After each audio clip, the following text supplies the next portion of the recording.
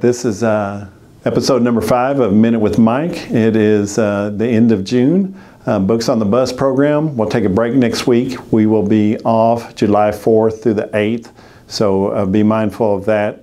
The program will be back on normal schedule starting Monday, July 11th.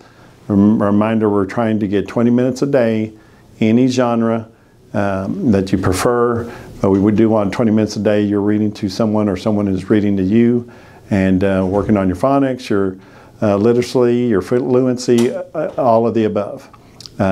District will be closed Monday, July 4th. If you have any issues, the 5th, come back, and on the 5th we're just going to observe July 4th, the 4th of July on that date.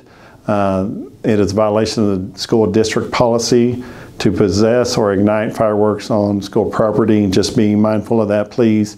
If you're going to participate in that, make sure you are being safe, that you're wearing goggles, and not on school property, please, for our benefit and for yours.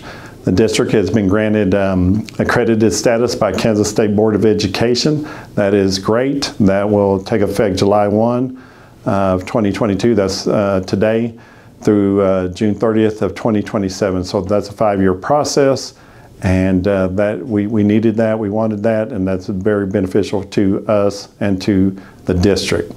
Garden City High School Drama Department attended the International Thespian Festival last week at Indiana University. Congratulations to all those that participated, students, teachers, coaches, and so forth, and parents involved.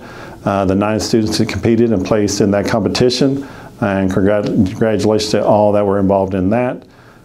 If there's any and all more information, you would like to go to www.gckschools.com. And this is number 5 episode of Minute with Mike. We'll talk to you soon. Have a great 4th. Bye.